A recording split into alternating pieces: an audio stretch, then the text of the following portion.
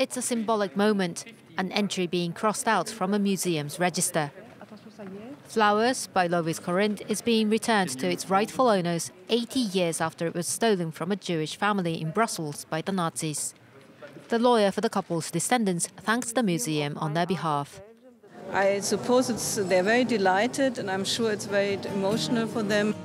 During World War II, Nazi soldiers looted numerous homes of Jews in the Belgian capital. After the war, 24 paintings whose owners could not be identified ended up in the state's control and have been kept in the museum. Now finally, one has been restored.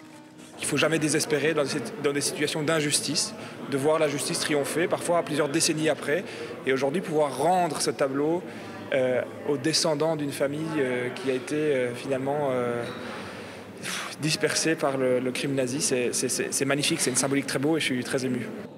Other paintings remain in the museum's possession for now.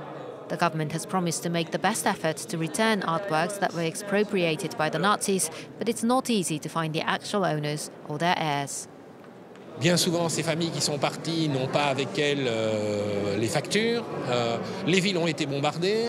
Enfin, il y a un déficit d'archives souvent qui oblige de reconstituer les choses à partir de petits éléments que l'on va mettre bout à bout. Flowers are now heading to England, where the descendants of the Jewish couple reside today.